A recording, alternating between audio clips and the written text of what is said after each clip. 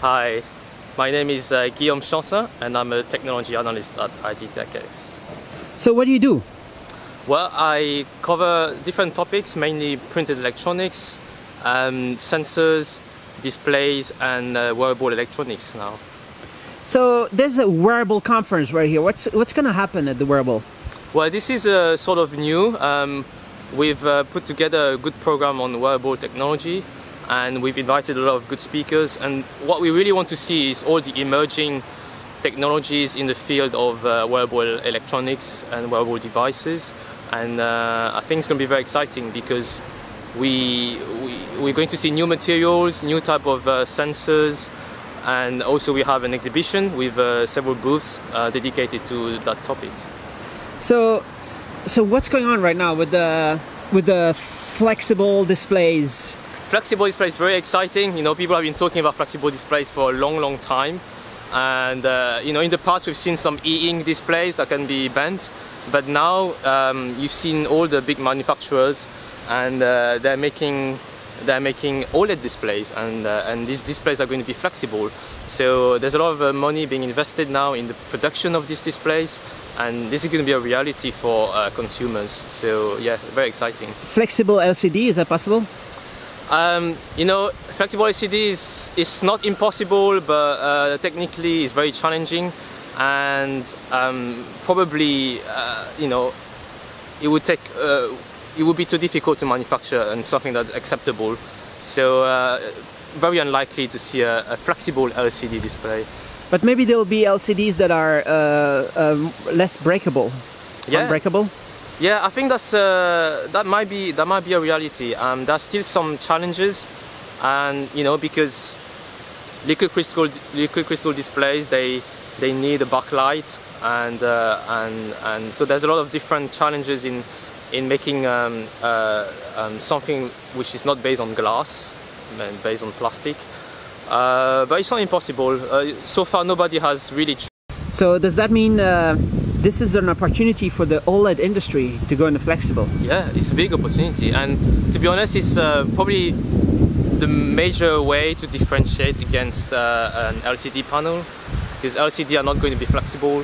So if you can make an OLED flexible, that's a really big differentiator. But the big question is the consumer that buy the device. Can they actually use the flexible display? Can they bend it? And that's going to be the big question. And so which kind of other segments do you cover? So a lot of sensors, and like flexible sensors, printed sensors, and different printed electronics as well. So what are those sensors? Are they on the market, or is it for the future? It's a bit of both. So some of them are quite recent, been recently commercialized, and they're not really targeted at the consumer markets. It's more for industrial use, but they are quite unique because of the fact that they are very thin and very flat and made on plastic. So it's quite a big departure from, you know, typical sensor technology that you might find elsewhere. And it's a different type of sensor. You know, you can have gas sensors, temperature sensors, or optical sensors. Gas sensor? Yeah. Temperature sensor, optical sensor? Yeah, yes. And who's making those? Well, we know all the companies involved. There are a few startups, and you know, they're quite pioneers in their field because no one has done this before. So you know, there's a few players. All right, and what's the other stuff you talk about? Printed electronics. Yes, printed electronics, wearable technology. So, do you need printed electronics for wearable technology? I would like to see very, very thin and light smartwatches. Yeah. Do you need something new, no? New materials? You need, yes. Right now, you know, the smartwatches are all made using quite conventional mobile phone technologies. So, you know, the same components that were developed for making your smartphones are now being packaged inside a smartwatch. But, you know, if in the future, if you want something that is much lighter, much thinner, you will have to get components that are made differently. And printed electronics is one way to do it. It's not the only way. But I'm, you know, for example, sensors.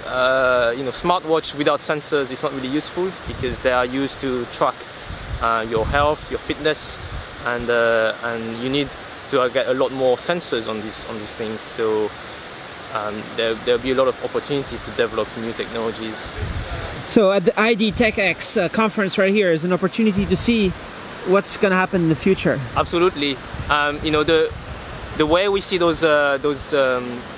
this conference is it's an emerging technology event. So anything that is new and we think is going to be big in the future, we try to include it, and it's really interesting to have the combination of applications, materials, and devices all together in the same trade show.